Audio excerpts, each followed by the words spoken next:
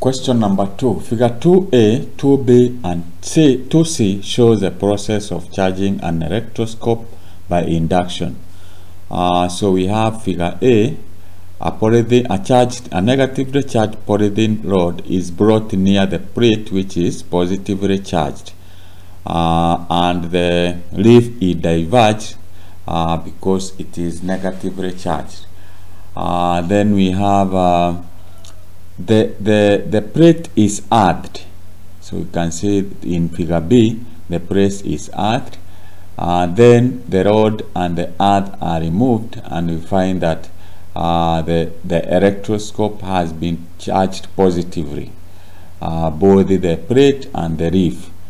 So it is observed that the leaf rises in A, collapses in B, and then rises in C. Explain why the leaf collapsed in B.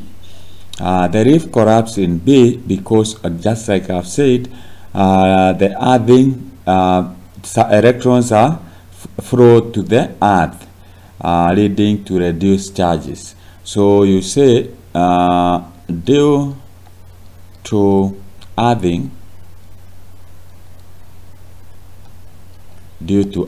and you can explain and say electrons flow to the earth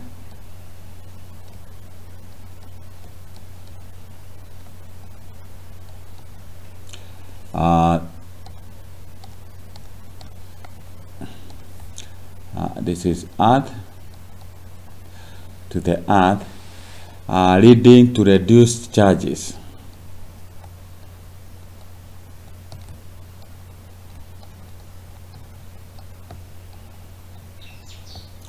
Charges on the leaf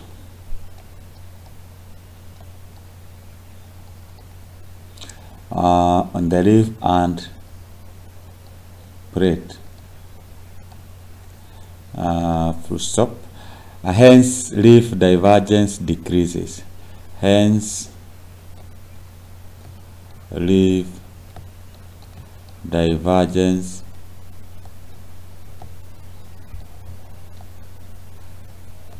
decreases.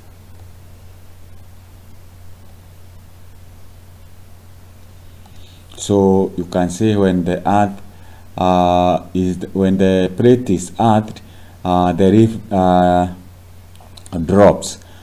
This is because electrons are transferred to the earth. That means the electrons are reduced here, and with that process, then we have a charged electroscope. So that's how you answer that question.